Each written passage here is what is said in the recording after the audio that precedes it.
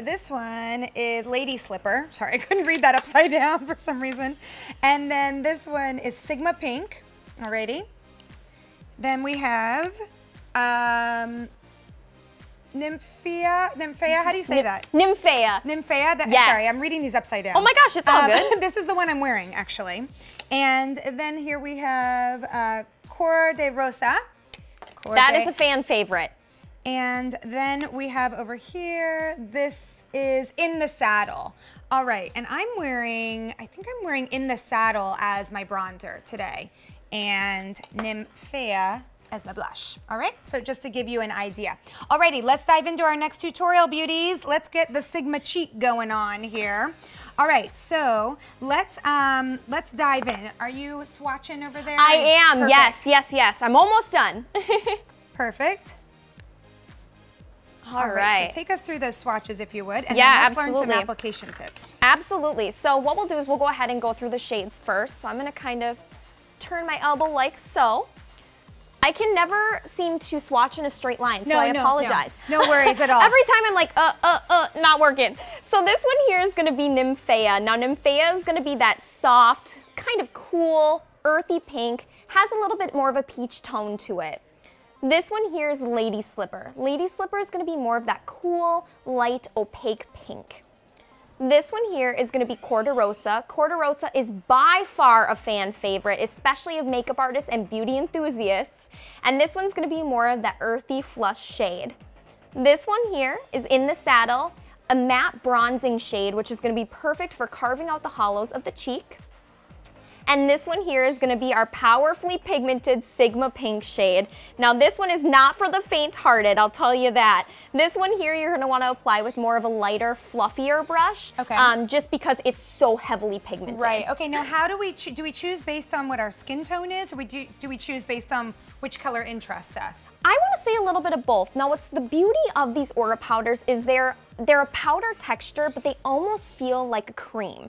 And so what's cool about them is they're extremely buildable in coverage. And so I would go with the shade preference that you love, and then you can build based on your skin tone. If you have a darker, richer skin tone and you're loving Lady Slipper, go ahead and just build a little bit more product on top of it to really give you that nice, cool, light pink shade. Cool.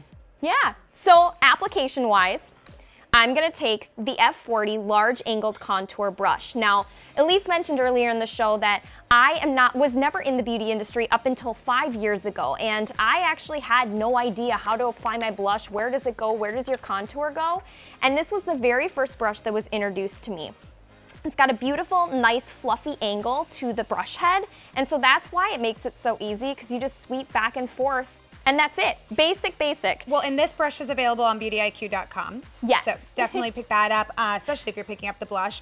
All right, so which shade are you choosing? So I'm choosing Nymphea. I figured because I have kind of more of a cool, darker look going up in the eyes, I wanted to brighten it up a little bit in the cheek area by using a soft peach pink. Well, I also love the fact that you're using that and I use that, and we are very different skin tones. Oh, girl is way tanner than me. I'm jealous.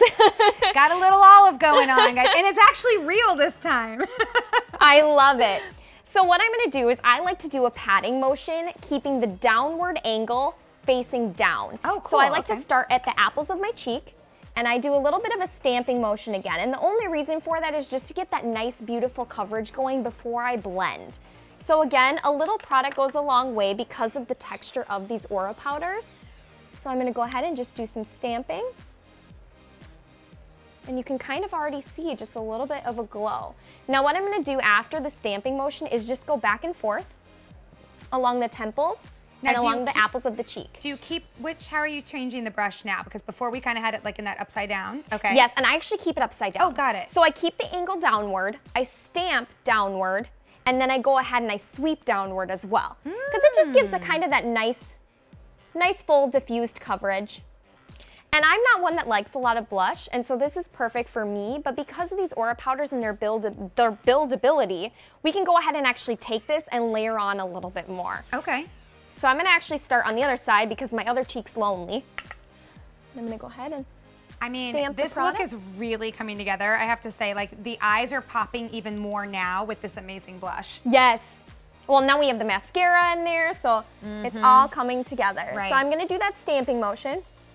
And I then love go this, back. beauties. I haven't heard the word stamping yet with application. I've heard stippling, I've heard all kinds of things, but not stamping. I like the word stamping just because it's really showing you what you're doing. I mean, you're stamping the product into your skin, but on top of that, that's what gives you the nice coverage. When you're doing the sweeping, yeah, it's blending the product, but the problem is sometimes depending on the product you're using, it sweeps away. Oh, true, and you don't want true. that.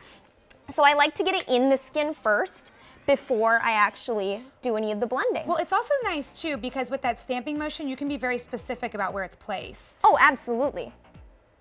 Let's do That more of looks this one. beautiful. And now we are starting to look alive. I know. Isn't that funny what a little blush does? Oh man, it look adds just alive. some nice glow to the cheeks. And some dimension to the face for sure. Oh, absolutely. Because remember, beauties, when you put on your foundation, what you're doing is making your face all one color, right? So now we want to bring that natural looking flush back into that cheek area. Look how lifted her cheekbones look. And it just gives you like a very youthful glow, you know? Yeah, beautiful. All right, so that's Nymphea. Can we see those shades one more time on your Yeah, arm? absolutely. So we're gonna go ahead. Oh, there we are. Yeah, you're doing great. All right, so Nymphea, this is gonna be that nice soft pink peach. That's the one that I'm wearing on my cheeks today. This one here is Lady Slipper. Lady Slipper is gonna be more of that soft, light, cool, opaque pink. This one here is Corderosa. Now this is definitely a fan favorite, like I mentioned before. Gives more of that earthy, flushed, beautiful neutral tone. This one here is In the Saddle, which I'm actually going to use in just a moment here. Nice. And I'm going to show you a little bit more about contouring with that one. And this one here is Sigma Pink, which is that powerfully pigmented magenta shade. I can't believe the price on these. $14.25. Well, and look at the size of the I know, pan. they're massive. I mean, these are going to last you forever. Forever. Forever. Forever. Okay, so then let's see how you contour. Yes, so when I mentioned earlier how when I didn't really know where contour blush should be placed, this was the brush that was suggested to me. This is actually a great blush brush for contouring as well. But one trick that I'll show you is someone taught me if you take the handle upside down and you find kind of the indent of where the hollow of your cheek is, and you kind of place it underneath that ridge. Along this line here is where your contour should be placed. Okay. And that was something that blew my mind because I was thinking, well, I don't know where to contour, so I was going all over the place and I looked a little crazy. And so what I'm gonna do is I'm gonna take In the Saddle, which is gonna be that matte bronzing shade. I'm gonna dip the F40 into this. Again, tap off the extra powder because this product a little goes a long way. They're very pigmented. All right, and the brush information, you guys, is on your screen right now if you want to pick that up as well. Alrighty, so now are you still doing the kind of upwards? I am. So I'm taking the angle downward again. Okay. But I'm just going in a different spot on my cheek. So kind Gotcha. of that hollow of the cheekbone that I mentioned, that's where I'm going to be placing it. Okay. And I do kind of make a little bit of a fishy face when I do it, right? just so it's easier for me to find the hollows of the cheekbone. Some people have just beautiful definition.